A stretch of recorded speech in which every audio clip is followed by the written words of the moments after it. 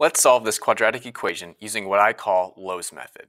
So first, we want to tell Desmos that my a value is 1, my b value is 2, and my c value is 5.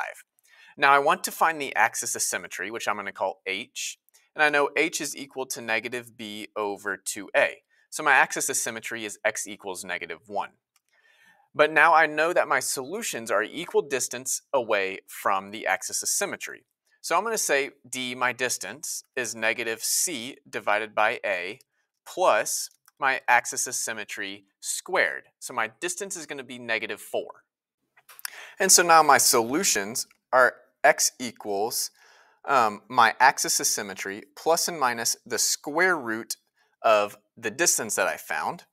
So in this case, x equals negative 1 plus and minus the square root of negative 4 can be simplified to 2i.